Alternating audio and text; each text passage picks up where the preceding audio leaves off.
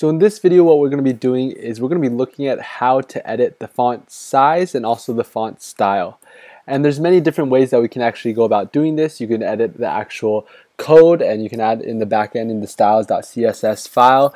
But for us, what we're going to look at is just how can we do this with a very simple plugin. And there's many different plugins out on the market. The first being Use Any Font and the second being Easy Google Fonts. And these are just two that I selected that were very good. There's actually probably over a dozen that they actually made, but these are the two best ones. The ones that we'll be actually using, or the one that we will actually be using, is Easy Google Fonts. Alright, so before I actually show you how to utilize the Easy Google Fonts plugin, what I want to show you first is actually the WordPress directory plugin page. And what I want to show you is the number of downloads and the rating. So I went through the directory to find the different font plugins, and what I found was this was a very good one. Typically you don't have something that has that high of a download and also that high of a rating, and so you can know this is something that you can definitely trust.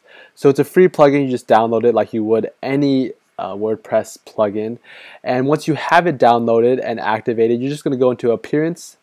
Then you're going to click on Customize. And if we recall from before, the Customize window or the Customize page is kind of where we edited things like the site title, the tagline, colors, maybe dropped in the menu here and there, things like that. We haven't touched it in a while. And so what we're going to do though is click on Typography. We probably haven't seen that one before because this one was just added by the Easy Google Fonts plugin. And you'll notice here there's many different paragraphs, heading 1 through 6. And so paragraphs is just all this text that's normally in the blog itself. Right, so all the posts, things like that, are all going to be the paragraph text heading. And the heading 1 is whatever you specify. The H1 tags. Generally, this is probably going to be an H1 tag depending on how the theme developer set it up.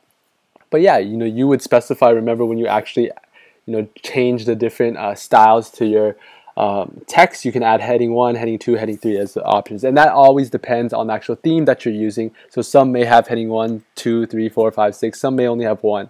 Right? But I know that everybody should have at least a paragraph style. So what we're going to do is click on Edit Font here, and it's going to be editing this thing right here. So what we're going to do first is the scripts and subsets. So we're just going to click on Latin if it's going to be in English, and we're going to click on Font Family, and we're just going to browse through any of these, right? So you can just find which one looks best to you. I think the best way though, since there's literally hundreds of Google fonts, just Google up Google fonts and browse through them, and you'll be able to find the name, right?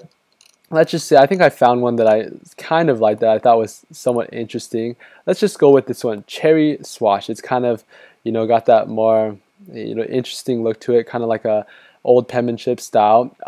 I personally probably wouldn't make my actual blog posts like these, but because they're kind of difficult to read at the top. But let's just say this is what you wanted, right? And it has different font weights and styles, regular and 700. So you can stick to whatever you like. Text decoration, underline, line through. Probably you wouldn't ever have those for all of them, the uppercase, lowercase, things like that, right? So that's actually how you would change the style. So we're done with changing the actual font. You obviously can browse through all the different fonts.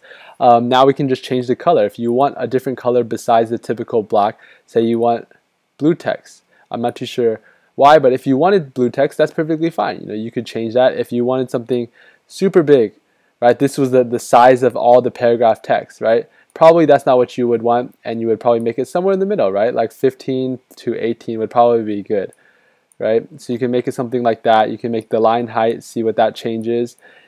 And you can change the letter spacing if you want it to be more close together, things like that.